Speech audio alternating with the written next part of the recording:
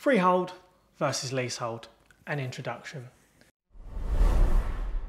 But firstly, my name's Dan and I'm a CeMAP qualified mortgage and protection advisor. This video is purely for educational purposes only and should not be seen as advice or a recommendation to act, and I must stress your home may be repossessed if you do not keep up with the repayments on your mortgage. So grab a drink, sit back and relax. I will hopefully cover off the basics of the differences between freehold and leasehold. I will also cover the costs and responsibilities involved with each and how they affect what a property will cost you to buy and sell.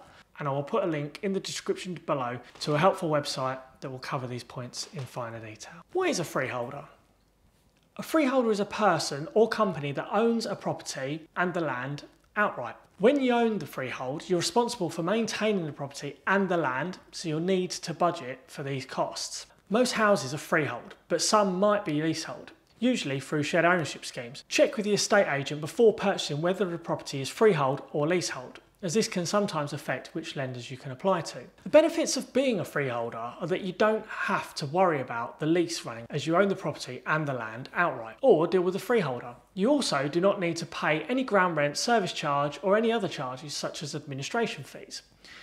You can buy the freehold from the existing freeholder along with other leaseholders such as other people living in the same block of flats as you. You can only do this if at least half the leaseholders agree to buy a share. Doing this gives you more control over the home and the costs. If you wanted to buy a freehold from an existing freeholder, you would have to serve a Section 13 notice.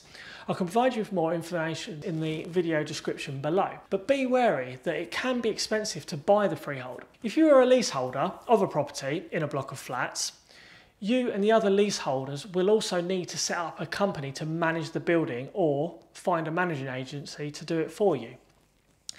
If you lived in a block of flats, you can form a common hold association with other property owners, and you would own the land, building and common areas, and it is responsible for the management, maintenance, repair and servicing of these areas. Like a leasehold, owners are responsible for the individual flats or houses, but unlike leaseholds, there is no time limit for how long you can own the property.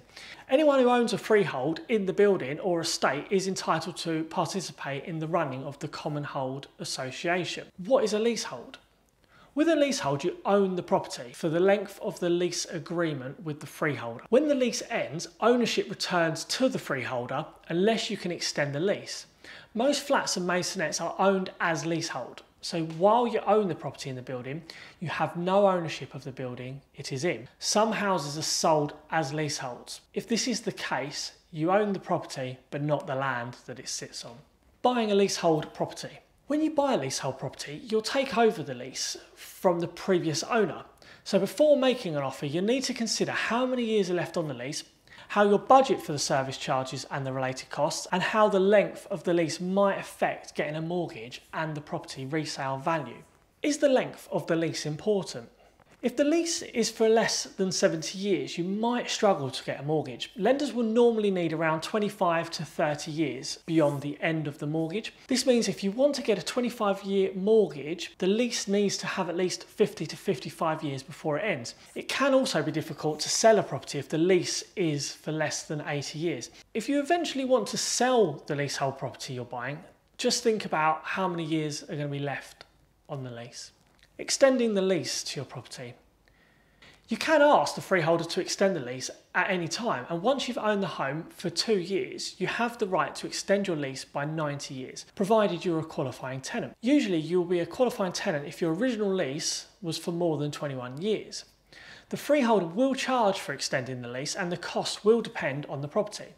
If you and the freeholder can't agree to the cost of extending the lease, you can appeal to the Leasehold Valuation Tribunal.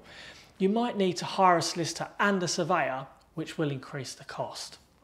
If you own a leasehold property, you don't own the land that the property sits on. This means that you will be responsible for maintaining and running the building. The freeholder will do this or appoint a managing agent to do that for them. However, the leaseholders share the costs of this by paying a service charge to the freeholder. You might also be asked to pay into a sinking fund to help cover any unexpected maintenance work needed in the future. What are service charges? Service charges vary from property to property. They are to cover the costs of things such as maintaining the communal gardens, electricity bills for communal areas, the maintenance of exterior walls. Make sure you're aware of the service charges before you put an offer on a property, as it may affect whether or not you can afford to live there. If you own a leasehold property, the repairs and the maintenance on your own property are your responsibility. There are other potential charges to look out for, such as ground rent, administration charges, and builder's insurance, which are usually arranged by the freeholder. What are your rights as a leaseholder? As a leaseholder, you have rights preventing the freeholder from taking advantage of you financially. For example, you can ask to see a breakdown of what the service charges are being spent on, how they're being calculated, and any supporting paperwork such as receipts for the work being done. The freeholder must also consult you about any building work costing more than £250 or before doing any work lasting more than a year or building work that will cost you over £100 a year. I appreciate this is a lot of information to take in. I have left my contact details at the end of the video. Please contact me if you have any questions. Remember, your home may be repossessed if you do not keep up with the repayments on the mortgage. If you want to watch a video on Help to Buy versus shared ownership, please watch this video. And if you want to watch a video on how parents can help you get onto the property ladder, please watch this video. See you next week.